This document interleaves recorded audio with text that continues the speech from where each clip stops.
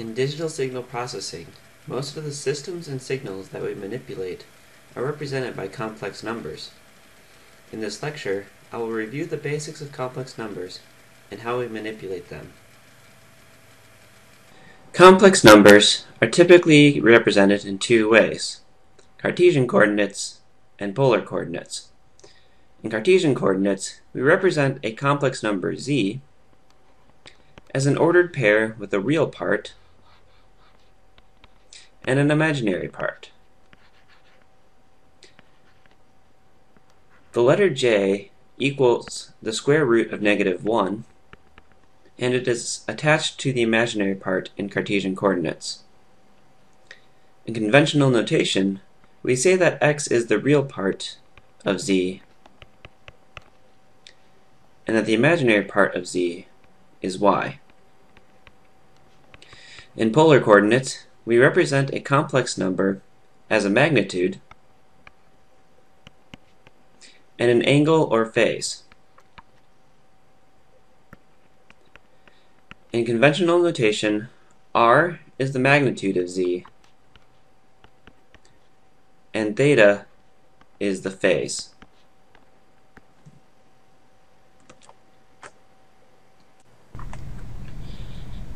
We can switch between these notations by using basic trigonometry. We can calculate r by using the Cartesian distance from the origin to the tip of the arrow. We can then calculate theta by using the tangent function that relates the angle to x and y. Remember, the tangent is the opposite of the angle over the adjacent side. Now that we have the tangent, we use the arctangent function to complete the calculation. Euler's relation tells us that e to the j theta can be converted into Cartesian coordinates. If we multiply both sides by r, then we can easily find a way to express x and y in terms of r and theta.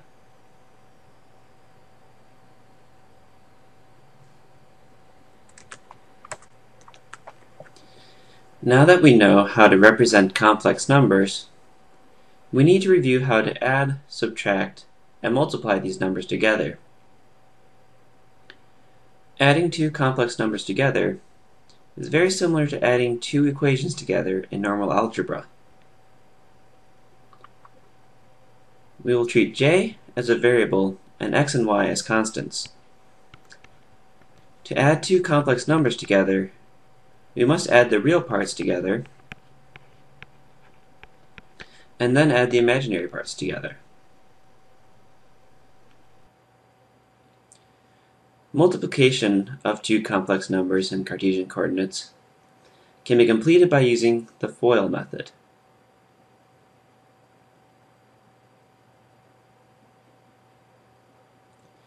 We multiply the first terms together, then add that to the outer terms,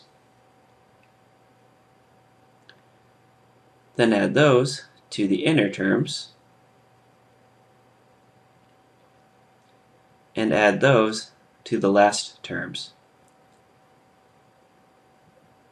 Remember that j squared is equal to -1.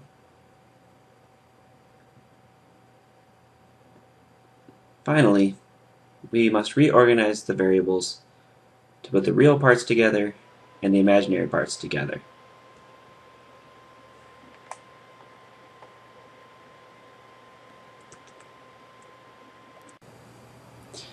Multiplying two complex numbers in polar notation is much easier.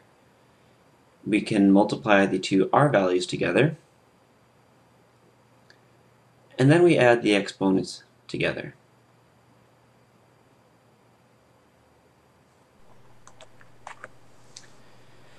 Finally, we must discuss the concept of complex conjugates.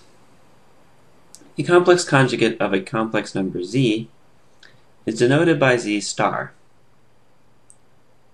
Remember that z is represented as x plus jy.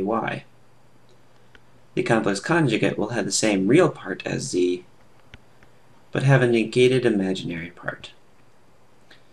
In polar coordinates, we negate the phase of z to create the complex conjugate. The complex conjugate has some handy computational properties.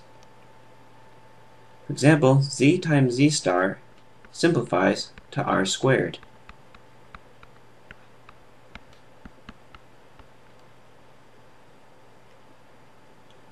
Z plus z star simplifies to 2x.